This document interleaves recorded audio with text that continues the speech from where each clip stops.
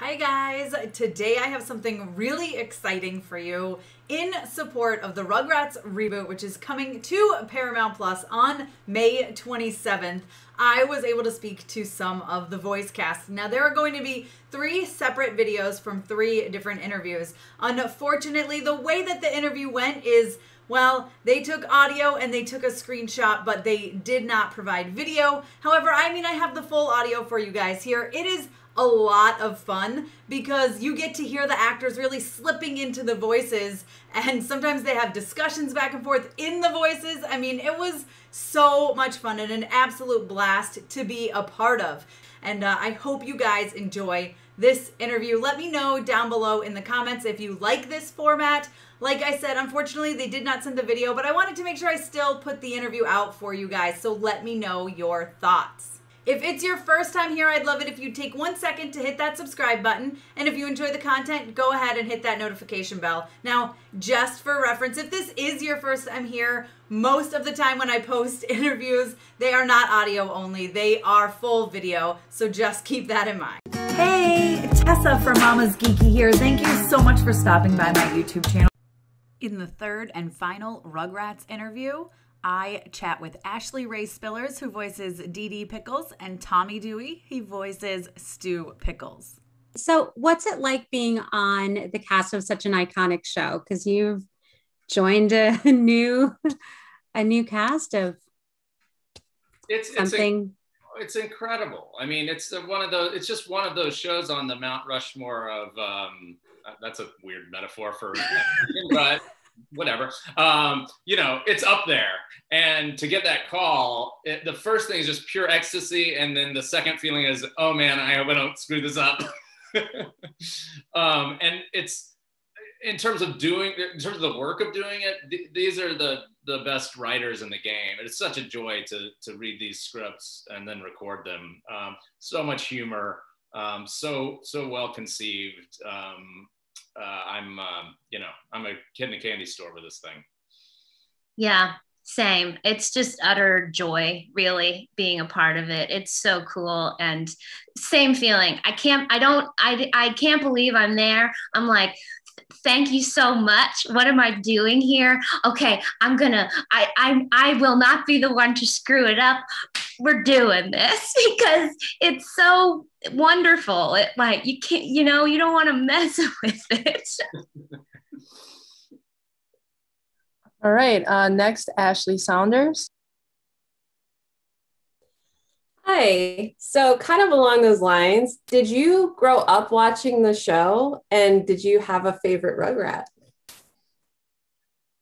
It's a great question. Watched some of it growing up. I'm not near, through all of them. I won't claim to, know Rugrats history backwards and forwards, but loved it. And I just love Chucky. I just want to take care of Chucky, make sure he's okay. Yeah, I did watch it growing up, and I wasn't even I didn't watch a ton of cartoons. I would always watch what I called real movies with real people, but Rugrats was one that I did watch, and I loved it. And I always felt, Chucky, it's hard not to love him. He is so lovable. And yes, you do just want to bring him into your arms and say, it's going to be okay. But also Tommy is so sweet. He is such a supportive friend. I think that's who I gotta go with. Next you do play his mom, so good. Yeah, maybe I'm a little biased. Next up, Julie Nichols. Yeah, hi guys. So what I want to know is, I've been very familiar with the show. I watched it when it started in '91. I was like a huge Nick kid growing up. And when those shows came on, it was like huge because it was new. Nick had never made their own animation before. And it was just like, so of course I had to go back and watch the first episode. And, the parents in the show, it's so fun watching it now that I'm a parent. When I was, 11 watching it, I totally connected with the kids, but now I'm like, oh my God, this is hilarious. So when it comes to the parent point of view. So I want to know, like, what would you tell parents who are watching this show now with their kids? Because I really feel like it's a fantastic show for adults as well. What would you say to a parent thinking about watching, like introducing this to their kids? Well, Ashley's heard me say this before. It nails the satire of modern millennial parenting. I mean, like, such great adult humor around iPads and phones going off and a machine that you just yell out what you want to order and it shows up in a package at your door. I mean, that is that they have so fully explored in the episodes we've recorded today those ideas, and it really refreshes the series. And then it also nails sort of my parents' generation, the kind of Woodstock generation through Lou Pickles. And so visiting that kind of humor and kind of laughing at my dad via laughing at Lou is really fun and funny. I mean, you don't want to miss this if you're an adult, truly. It's laugh out loud funny. Yeah, it just nails all the things. I mean, again, Tommy's heard me say this too, but it's what made it so special before was it was so timely. And I think it was so current to what was happening. And that's the same now. And that's just the stuff that makes you laugh, the stuff that's true that you see yourself in. And so I think all my friends are having babies right now. And so watching it is such a treat because it's just like, this is them. I am on the outside looking at them and now I'm kind of playing one of them. So I like, it's you're gonna love it. I mean, it's pretty great. Tessa Smith. Hey guys, Tessa with mamasgeeky.com. Thanks for taking the time today. Absolutely love this show because I was a big fan of the original, and watching it, I was like, this is like the same thing, but like super updated and so good and so funny. And I want to know, because both of you guys have some great lines in this. Is there any room for improvising, or is it all just on the page? Yeah, I think I've definitely, they have, their writing is so brilliant that you don't need to, but it's also so brilliant that when you're working on it, you get so taken in that things do just come out of you sometimes, and they're totally open. Like Charlie Adler, our director, loves it when something comes out. He's like, yes, no, that's brilliant. So yeah, there is room for it. Absolutely. But also if there weren't, it's so good that you don't, but yeah, we can. Tommy. Yeah, well, and just to add a little thing to that, I find the most fun improvisations and when it really lands for me watching it back is the stuff between the dialogues, the almost sub-vocal stuff. The visual landscape is so detailed in this update, but so is the audio. So the little like, oh God, like that little stuff that kind of stitches it all together. They let us have a lot of fun with that. And some of the biggest laughs for me on the show come off of all these great actors doing that little stuff. I mean, Tony Hale does this little mumbly stuff as Chaz. It's so great. So yeah, scripts are great. We definitely stick to them, but the little grace notes that you can kind of throw on top are fun to do. And I think hope they help the show a little bit. Vanessa Diaz. Hi. Hi. You both are doing a great job taking over these roles. What was your process like to find the voices of these characters? Like, did you watch previous episodes to kind of match the cadence or things like that? Well, first things first, shout out to the great Jack Riley as the original Stu. I watched the show, fan of the show, did not go back and rewatch because I think it's real peril for an actor to mimic, then it just it starts to feel kind of half-baked and not organic to the thing. So had a sense of the character, and then was kind of given free range to just swing for the fences in my own voice. But it's Stu's so well realized, it's there, if that answers it. Yeah. I definitely think we're not imitating who they once were, because like he said, they were so brilliant. Melanie Chardoff as Didi. It's like, nobody can do that. I am not going to try to do that.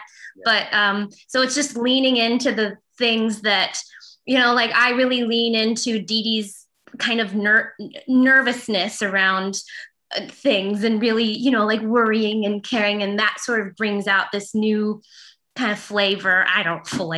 What am I saying? But you know. You give a very flavorful performance. Oh, yes. Thanks, Vanessa. Thank you. Claudia? Hi. Hi. Hi. Well, I have a question for both of you. I was super excited with the new adventures. So I wanted to ask you both, would you be able to share a favorite moment or a very special moment with us? Oh. Ashley, you go.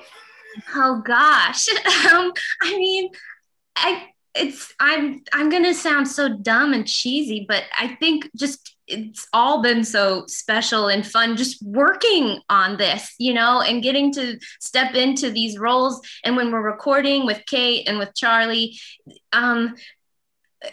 we're just, what Tommy was saying, like these moments where the in-between moments with the fun you get to have with the squeals and the noises that make everybody come alive so much. I mean, I don't know. I can't pick a moment because it's all so much fun. I honestly think recording the first episode when we were there together, and it was just sort of this moment of, for the first time, speaking out loud and out of our, you know, with our voices and going like, oh, we're doing this. That was kind of, for me, like, oh, this is going to be such a fun ride.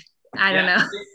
I totally agree. I think one of the first pieces of work we did on this was me and you and Tony Hale and Natalie Morales all recording together in the same booth. And so hearing each other in real time was just such a trip. I love all those actors. And so those experiences in terms of the process are really special. And then I don't want to give anything away, but there's an episode where Stu, because I don't think I'm allowed to as well. But there's an episode where Stu kind of has to come to terms with aging, and it was a trip. Because I can identify, and they just nailed the humor of it. Thank you. Thank you. Monica? Hi, everyone. Monica from Popcorn Reviews. I am a 90s kid, so I grew up watching the Rugrats and was super excited to see it was coming back. I mean, with Didi and Stu, I have to imagine it was exciting to take on these roles, but that there was a little bit of reimagination going on with bringing them into the current day and age. Like Didi is now a blogger, which I know a lot of us can relate to, obviously. What was your favorite modernization, if you will, for either the show or your characters? Yeah, I think what you're speaking to, Didi's a blogger. She's, you know, she was an arts major in college. She's into all sorts of crafts. And I think just how passionate she is about things, and how she's always finds something else to be so passionate about. I think that's kind of my favorite thing about her, the enthusiast that she is. I kind of relate to that, like not any one thing. It's like, oh, now it's this. Oh, now I want to do this. So, yeah. This is a little bit of a sideways answer, but I love that in the era of Apple and Amazon and Siri and Alexa and all that, Stu is still like inventing stuff in a shed behind the house. Like he can take on those entities in any real way. I find hilarious. And that he does so with this optimism, as if these gazillion-dollar companies aren't going to beat him to the punch, is that I think, so taking this old school idea but putting it up against like what we know to be modern technology that obviously the show is filled with in this really fun, interesting, satirical way, is that stuff's really, really fun to play and to do. Yeah. Kathy? Kopka? Hi, you guys. Thank you so much for being here. I am a 90s kid. I grew up with the show. I love it. I'm so excited you guys are back. Tell me, what is one or two things you love about your character, and are you similar to your characters? Yeah, I love Didi's. I just love her kindness. I think that she is just inherently kind and wants to do the best she can with everyone and everything. But also, I think she has a fear that she's always kind of having to fight through to like do a lot of things. And I think I very much relate to that, like being scared, but also being scared, but knowing like I have to do this thing. I love that about her. I relate to it. And so there's always just like a quiveriness to like standing up for your family when you need to, or that's just one of my favorite qualities about her. You can see the fear, but she doesn't let it stop her. And I love that. She's brave. That's a great answer. I love Stu's unwavering optimism, despite not having the best success rate in his trade. Am I like him? I'm not. I wish I was that optimistic. I try to be, but what I am like him in, I do have a bit of a nervous energy, which I think is really cute between Stu and Didi, is they're both kind of hyped. And also, I think both Stu and Didi have this sense of adventure. They're making stuff. They're putting it out into the world. What kind of cool ways can I engage with the world around me? And I do think I have a bit of that in me. Just that if it call it a spirit of adventure. Yeah. They're both really unconventional, which is super cool and They're really cool. supportive. Like they're so supportive of the other, doing the like funky stuff. Yeah, it's really cool. Kim? Thanks for chatting today. I love how the Rugrats has been updated for new generations. How has your character changed since the original series? Yeah, I think Didi now, as I was saying, she's very, she's always been inherently kind, but I think now she has this sweetness that's almost like saccharine at times. Like she's so sweet. And I just love her artsiness. I love her craftiness and how much of an enthusiast she is about all things. That's kind of my favorite thing about her. I mean, vlogging, come on, that's brilliant. She didn't used to do that. Yeah, in the original series, it was implied that Lou has moved in with Stu and Didi, and now it has flopped, and it appears that Stu and Didi now live in Lou's house, and I think that really kind of nails the shift, right? It's Stu through this millennial lens. His parents' generation said, do whatever you want, sure, you want to be an inventor, do it, but now Stu is at an age where kind of the chickens are coming home to roost. He didn't really hit pay dirt, and now he's moved in with his parents. So that shift towards a different style of cohabitating with your family members and parenting and stuff like that, kind of, if there's something that governs the new Stu, I think that's one of the main things. Janice? Yeah, hi. Very excited to talk to you guys. I'm Janice from Mommy Blog Expert, and I just wanted to ask you both, going back to talking about technology, and how do you think that portrays the characters both from a family perspective? Or, for example, parents, are they finding, or are parents or the kids using it as a distraction tool to avoid each other, that sort of thing?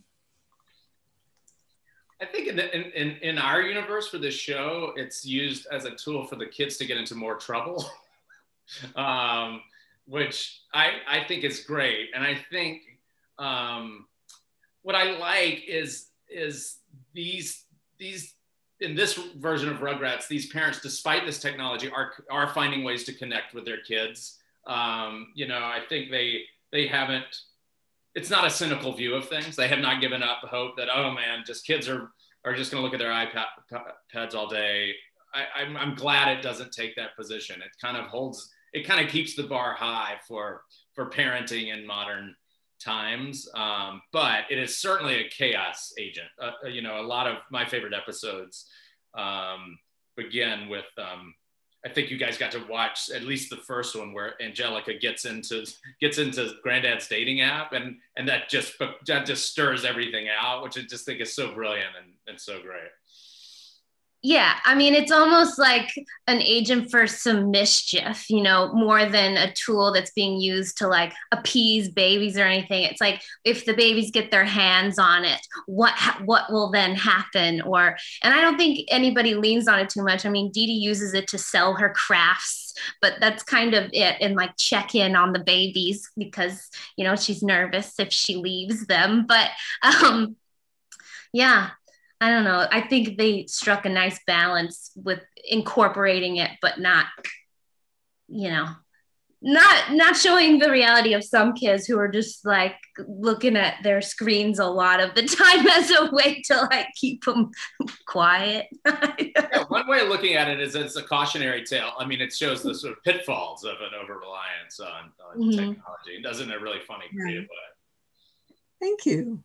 Thank you so much to all of my monetary supporters, my members here on YouTube, as well as my patrons. If you haven't joined yet, please consider doing so. We have some really awesome perks, including a monthly Zoom meeting where we get to talk face to face. Thank you again to everyone who supports me.